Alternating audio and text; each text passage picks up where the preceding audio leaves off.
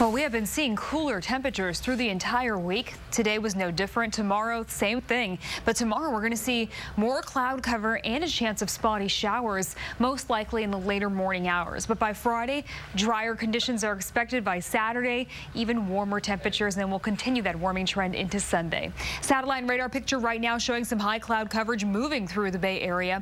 We have one storm that passed us to the north, and then we have kind of a reinforcing wave coming through into the morning.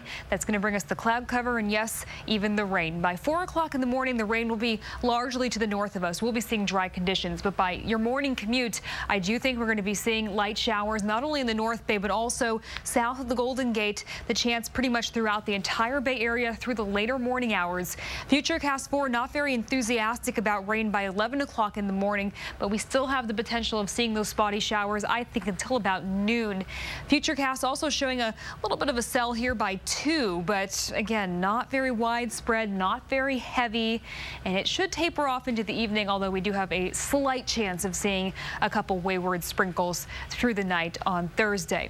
Afternoon highs tomorrow, continuing cooling over what we saw today, largely in the 60s. We'll see a few low 70s out there for Antioch and Napa, 50s near the coastline, but in the 60s everywhere else.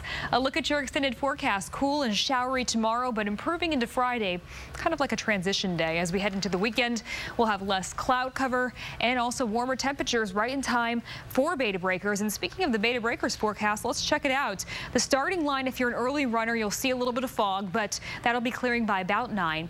Same thing as we go to the Hay Street Hill. Fog early, but then sunny skies and mild temperatures running into the low 60s in Hay Street Hill. And then over to the coastline, we'll be seeing sunny skies for most runners here along the coast, because again, it's going to clear pretty quickly, and temperatures also will be running in the 60s at the finish line. And remember, you can watch Beta Breakers here on KRON 4 in your weather forecast whenever you'd like on our 24/7 Bay Area News channel. That's on Comcast Channel 193.